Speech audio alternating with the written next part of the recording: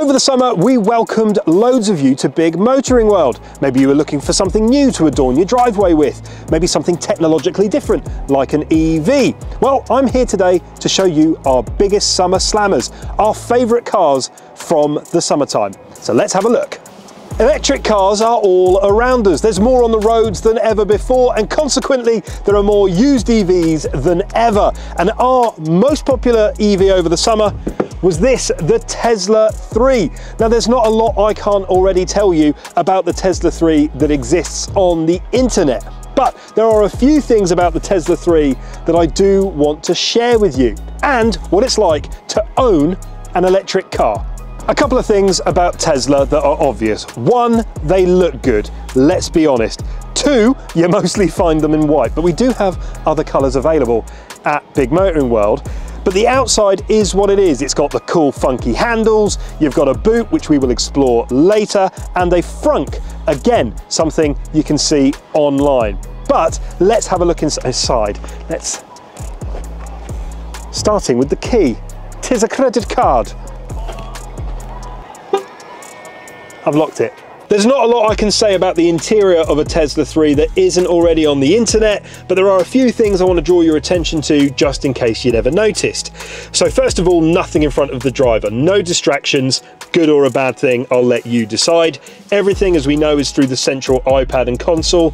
Could be a bit of a distraction, probably not once you get used to it, but something I discovered today, no joke, hazards are above you on a little button. That's because legally you need to be able to activate those if all the power goes down. Pretty bad. I've driven a few of these and I never really noticed that, but everything else is svelte and sleek. The seats are something I want to draw your attention to. Power, electric, memory, heated, all fairly standard, but I've got to say the ergonomics are lovely. I have a bit of a dodgy lower back, and every time I sit in one of these I feel like my spine is being reorientated, and it's very, very nice. Is it good for kids and your family and general day-to-day living? Well, yes, lots of room in the back that we'll explore, and you've got a double pano roof which lets lots of light in, making it feel very, very spacious. Is it a good all-round car? Well, actually, yes, it is. Hello, moto. Lots of room in the back. You've got ISOFIX points across the back seats, which means one of these can go in quite nicely, a child seat. And because it's an EV, there's no transmission tunnel in the middle.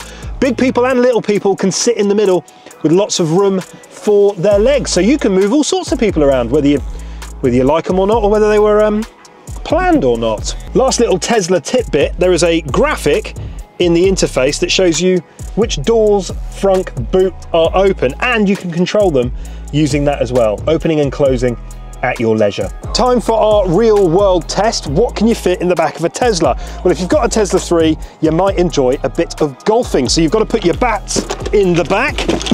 Okay, well that fits lovely jubbly. You're taking Junior with you as well. Luckily, Junior wasn't in there while I was doing that. And bish bosh bash, pram is in the back.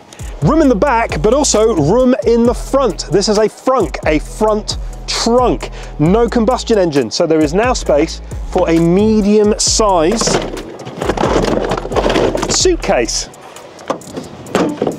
Imagine how much stuff you can fit in a Tesla 3. Tesla, maybe they are worth the hype.